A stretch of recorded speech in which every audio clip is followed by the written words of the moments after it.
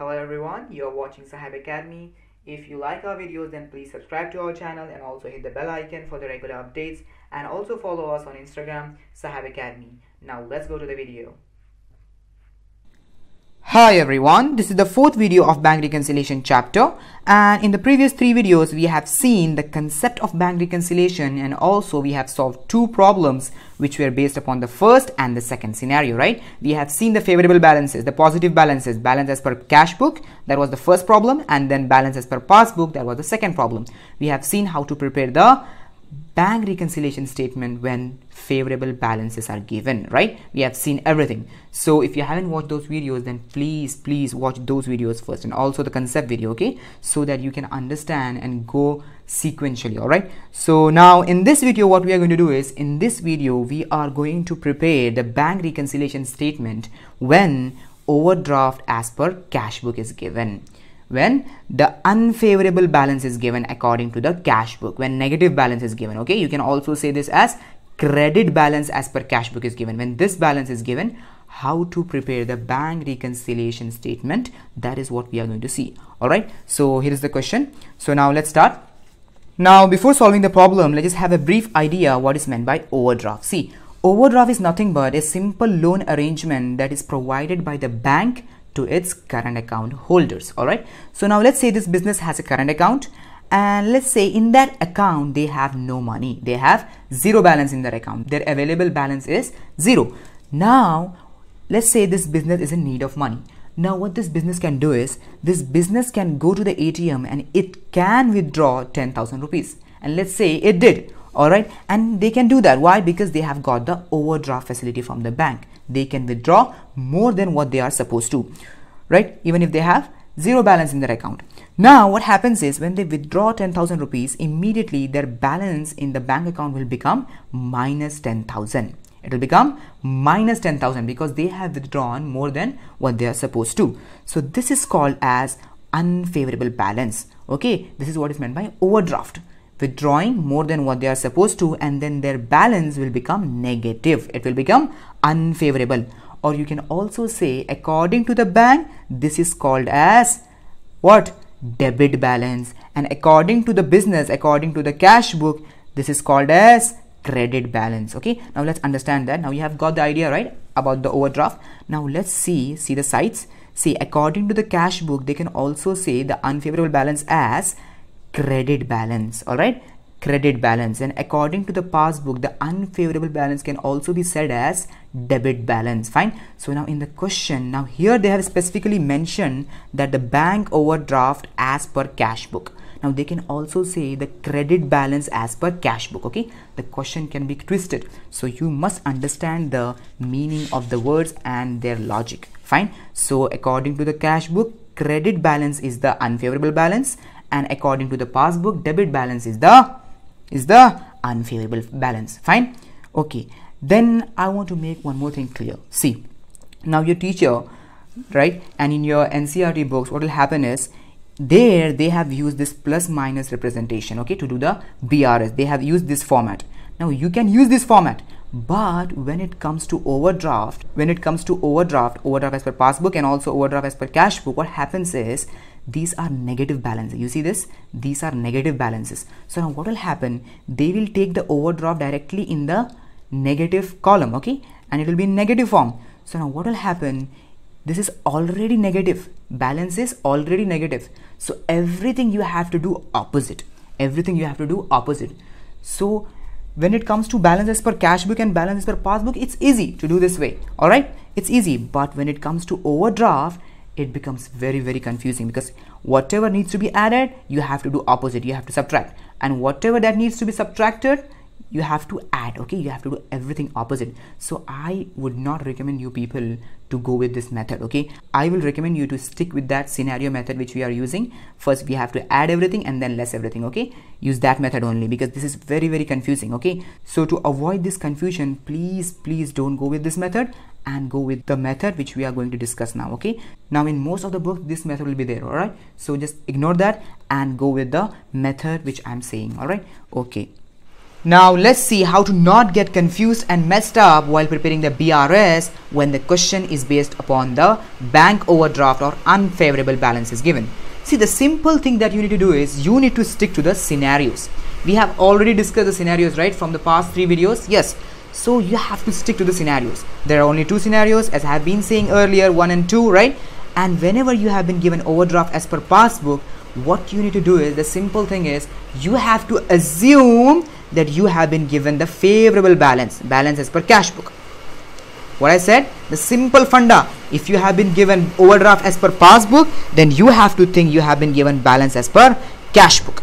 And if you have been given overdraft as per cash book, then you have to assume you have been given balance as per passbook.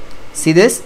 This is what you have to do, right? What we say, मान के चलो, हम मान के चलेंगे, all right? So this is what you need to do. You have to assume you have been given favorable balances and then do it accordingly. What we did in the last 2 videos. It's so simple. What we did, see, here's the technique. Scenarios, then identify the transaction, recording, effect, what has happened, right? And then match up. Now how we did the match up? See, if it was first scenario, then we moved only the CB finger, right, to match up.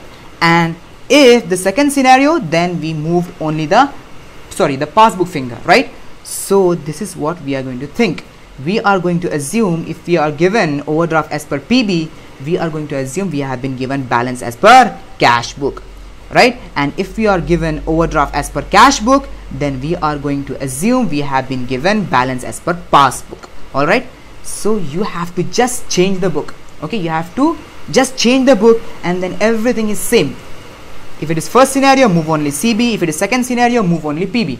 Now we are going to see this practically. Now let's solve the problem. You understood, right? Now we have got the second scenario and overdraft as per CB. So we have to assume it is balance as per passbook and then do the matchup with the passbook finger to make the changes. All right. Now I will recommend you to see the whole technique and everything. Please watch the previous 3 videos or just the concept video to understand. Okay, right? So now let's solve the problem. Now let's solve the problem. See, here's the question. From the following particulars, ascertain the balance that would appear in the bank passbook on 31st December 2019. So here we have to find out the balance according to the passbook on 31st December 2019.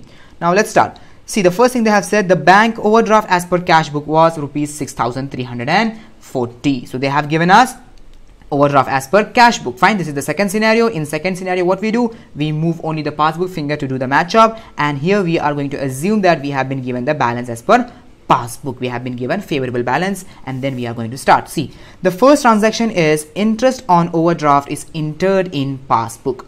PB means passbook. Interest on overdraft is entered in passbook. Let's understand this fast. See, now the bank, what the bank did, bank charged some interest on overdraft. Now due to this, what happened? Due to this, we are thinking about favorable balance. All right, we are thinking about favorable balance. Okay, so now what happens when the interest is charged? The bank balance according to the passbook will be reduced, right? But the business doesn't know that interest has been charged. They will come to know about it later when they see the bank statement. So the bank balance according to the passbook will be reduced, but not the cash book. No entry has been made in the cash book. Why? Because the business's accountant doesn't know that they have been charged interest. Fine. So now the cash book will remain the same. Now I have told you we are assuming that this is the balance per passbook, and we will move only the PB finger to match up. So now what has happened? See this, we can only move the passbook finger. So what are we going to do? We are going to add, we are going to increase the passbook. All right, so this transaction will be added. This is the first transaction, right? The first transaction will be added. Fine. So first you have to do the rough work and then the statement. Fine. Okay, so this transaction will be added, and then the second transaction is, see here, bank charges are debited in the passbook only. Let's understand this. See here, bank charges means, you know, this is a payment, right? This is a deduction of money, right? So bank charges, due to this bank balance decreases, and here debited means reduced in the passbook. According to the passbook, debited means decrease. Fine. So now let's understand this. Bank charges debited in the passbook only. So here what happened? Bank deducted some charges. Fine. So due to this, bank balance according to the passbook fell, right? It fell. And then what happened? In the cash book there was no entry because the accountant of the business doesn't know that they have been charged some charges. Fine. So the cash book stays the same, it remains the same, but the bank balance according to the passbook has been decreased. Now to do the match up, what we have to do, we cannot move the cash book, we can only move the passbook. So what are we going to do? We are going to increase the passbook to match it up with the cash book. Fine. We are going to increase the passbook to match it up with the cash book. All right. Fine. So this transaction will also be added. Second transaction will also be added. Fine. It was not recorded in the cash book. At first they were equal. It was not recorded in the cash book. It was recorded in the passbook. Now due to this bank charges, the bank balance decreases. Bank balance decrease. Now to match up, we have to increase the passbook. That is the logic, right? Fine. So now this second transaction will be added, and then the third transaction is check issued but not cashed. Now see, the other meaning of this transaction is check issued. Now till here you know this is a payment, but not cash means not presented for payment. Okay, not presented for payment. So now what happened? Check issued means payment. We have made a payment to the supplier, for example. So what will the business do? What will the accountant of business do? He will immediately record in the cash book that our bank balance has been decreased. Our bank balance has been decreased. This is the effect I'm talking about. What has happened, right? Not match up. So this is what has happened. The accountant has decreased the cash book balance. Okay, the bank balance according to the cash book, it has been decreased, but the supplier didn't go to bank. If he didn't go to bank, then no entry has been made in the bank because the bank balance is same. He has not presented the check has not been collected or cleared. So the bank balance according to the passbook is same. No entry in the passbook. So now what are we going to do to match it up? We can only change the PB finger, right? So we are going to decrease the passbook to match it up with the cash book. All right, we are going to decrease the passbook to match it up with the cash book. All right, we are going to decrease the passbook. Fine, understood? So this transaction, the third transaction, will be subtracted. You understood, right? Fine. And then what happened? And then the fourth transaction, check paid into bank but not cleared. Check paid into bank but not cleared. See, let's understand this transaction first. See here, check paid into bank but not cleared. Now the other meaning of this transaction is check paid into bank means deposited. Check has been deposited into bank. Now I have already told you deposited means we are first receiving the check. We are receiving the check from the customer. Fine, we are receiving the check, and then the business is depositing the check with the bank. Fine. So when the check is received with the business, immediately the business accountant, what he will do? He will record that in the cash book our bank balance has been increased, right? And then when he deposited but the bank did not clear it, it takes 3 to 4 days usually to clear the check, right? And then the amount to be appear or the amount to be added into our account. So now what happened? The check was not cleared and no entry was made in the bank. So the passbook remained the same, no change in the passbook. So now what are we going to do? This is the effect. It was recorded in the cash book, the received, so bank balance increased according to the cash book but not in the passbook. Why? Check was not cleared, no entry was made, right? So now what are we going to do? We can only make changes in the passbook finger, so we are going to increase the passbook to match it up with the cash book. Okay, we are going to increase the passbook to match it up with the cash book. So this transaction, this is the fourth transaction, this fourth transaction will be added. This fourth transaction will be added. Fine, simple, right?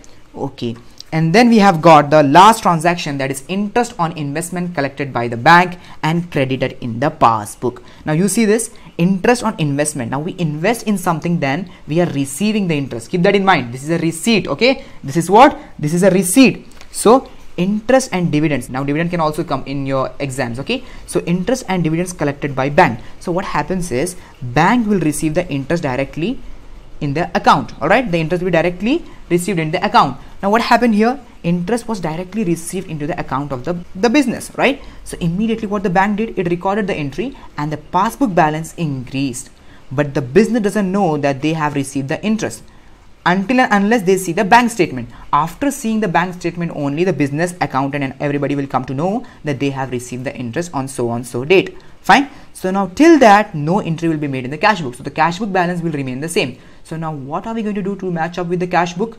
This is the passbook, right? So what are we going to do? We are going to decrease the passbook. We are going to decrease the passbook to match it up with the cash book. Fine. We are going to decrease the passbook to match it up with the cash book. Simple. So this transaction will be, it will be subtracted. It will be less. Fine. Which is this fifth transaction. So fifth transaction will be subtracted. Simple, right? It's so easy. You just have to see what is happening, the effect, right? And then you have to move only the passbook finger to do the matchup. For example, if the cash book has fallen, then you have to make changes in the passbook to match it up with the cash book. That is what you have to do. Simple, right? You understood? Okay. So then let's see the statement of bank reconciliation. Fine. Now here is the bank reconciliation statement. First thing that you need to do is you need to write the date as on 31st December 2019 as given in the question. And then as you know, there are three columns here, particulars column and an inner column and an outer column.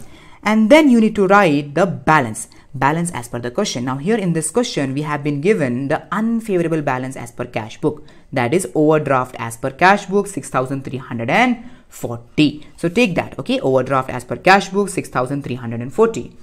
And then what you need to do, and then you need to go on adding what needs to be added according to your rough work. According to your rough work, here you can see first, second and fourth you have to add. First, second and fourth. Alright, that is 160, 30 and 2,170. So let's add that, okay? 160 plus 30 plus 2,170. Fine. So you get 2,360. The sum of these three, you have to take it out, right? So I took it out and then you need to add it with the 6,340. So plus 6,340. Okay. So you get 8,700, right? Now this is not your final answer. Now you need to go on subtracting what needs to be subtracted. That is the third and fifth transaction according to the rough work. Fine. So that is 1,168 and 1,200. So let's take the sum of these two outside first, right? So 1,168 plus 1,200, that is equal to 2,368, right? So I took that out and then you need to subtract this from 8,700. Okay, so 8,700 minus 2,368. You get 6,332. This is the unfavorable balance as per the passbook, overdraft as per passbook. Fine. Now this is very simple, right? Yes. Now I want to make one more thing very clear to you. See, now first we started off with the overdraft as per cash book, right? Overdraft as per cash book, and then we arrived at overdraft as per passbook. What changed? Only the book changed. From here cash book, we arrived at passbook. Fine. And overdraft remained the same. Here also overdraft, here also overdraft. Now let's say, for example, you start off with the overdraft as per cash book. Fine. You start off with the overdraft as per cash book, and then let's say for an instance, what happened was you got answer in minus 6,332. Then what will happen? Then immediately you should understand that this is not overdraft. This is balance as per passbook. This is what? Balance as per passbook. Why is that? Because see, what I'm saying is this cash book will change into passbook as usual, but this overdraft will not remain same as overdraft. If this is in minus, overdraft will become balance as per passbook. We will arrive at favorable balance. Why is that? See, the reason is we are giving positive to overdraft, and if we get answer also in positive, then it is overdraft. But if we get negative, then that is opposite to here, right? It is opposite to here. So it is balance as per passbook. Okay, just keep this in mind. All right, now you will understand this as you go on solving more and more advanced problems. All right, so this is what you need to keep in mind, that if you start off with the positive balance and it is overdraft, and if you get negative answer, then it is balance. All right, it is balance, it is favorable balance. Fine. Okay, so now understood, right? It's very simple.